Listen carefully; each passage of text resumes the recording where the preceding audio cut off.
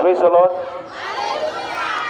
Students don't only pay school fee, but they also pay attention in class. Is that not so? Yes. Okay. In Jesus' name. Please, I want you to close your eyes. Close your eyes, please. In Jesus' name we pray. Father, we thank you for we are coming to listen to your word.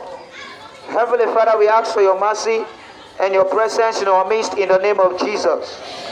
Whatever power against your word this afternoon, we nullify that power in Jesus' name. We pray for your presence. We pray that your name be glorified in our midst in the name of Jesus. In Jesus' name we pray. Amen. By the special grace of God, I want to talk about prepare to meet Jesus. Prepare to meet Jesus. Tell somebody, say prepare to meet Jesus. One more time. In Jesus' name. People of God, I want you to know that every life on earth is going to meet Jesus.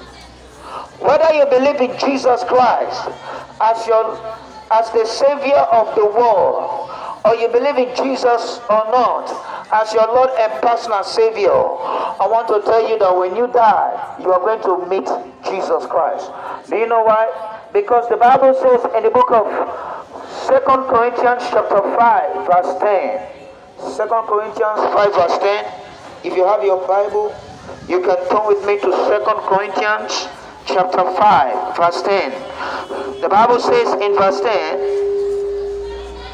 in 2 Corinthians 5, that for we must all appear before the judgment seat of Christ, that everyone may receive the things done in his body according to that he hath done. Hallelujah. Amen.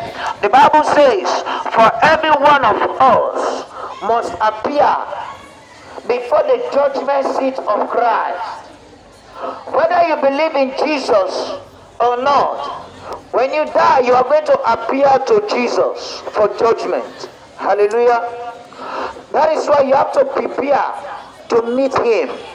The preparation can only be done whilst you are alive on earth. The preparation can only be done when you are healthy right now. The preparation can only be done if you can make up your mind before this sermon ends.